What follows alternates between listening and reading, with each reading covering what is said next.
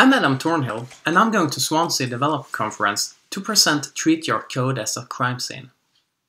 In this presentation, we will take a completely new look at our codebase, and you will see how that look helps you find code that's hard to maintain and code at risk for defects.